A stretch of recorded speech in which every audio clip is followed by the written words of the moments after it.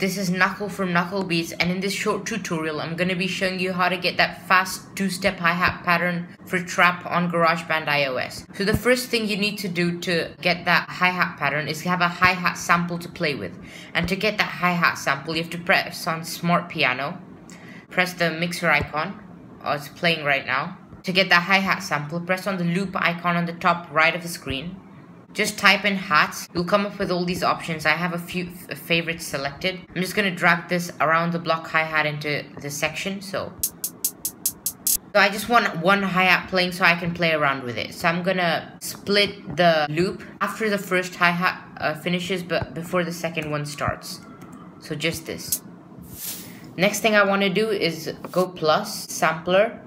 I'm just going to drag the hi-hat into the sampler,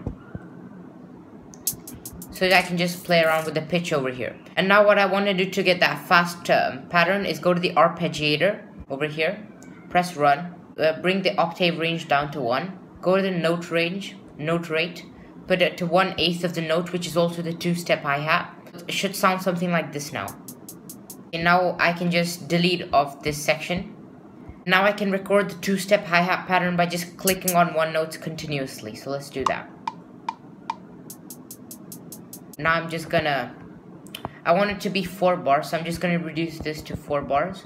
Copy this into the next section and join this together. This is the simple hi-hat pattern, but if you want to go even further and add some rolls, I'll show you how to do that. So how I do it, so go to edit, double tap press edit. To give it some bounce, I put 3 hi-hats in, each quantized. I reduce the volume to get it as the same velocity as the other ones. I'm just gonna extend it by 2/3 of one of these small bars and rearrange it just so that they touch each other, just to give it a little bit of bounce. I'm just gonna delete that, put that down here, and this is what it sounds like. I'm just gonna add some more hi-hats in there. I wanna add something down here, something like this. Yeah, that sounds pretty nice. I'm just gonna stretch the hi-hats to touch one another.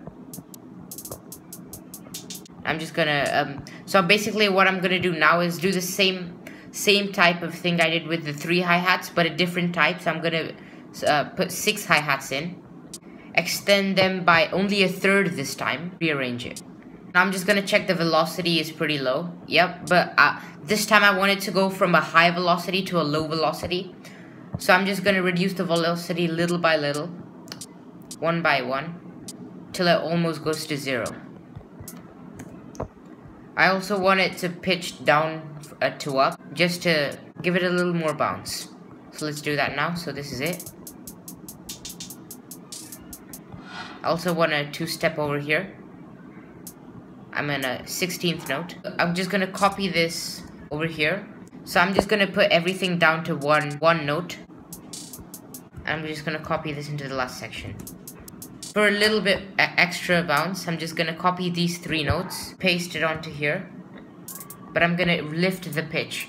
I know I'm getting a bit crazy with the hi-hats, but that's to give you an idea of how to get these rolls. I'm just going to make a simple drum beat out of this and show you what the outcome is like. So this is what the final outcome of the beat turned out to be. So let me know in the comments below what you think of it. Leave a comment, like, and subscribe.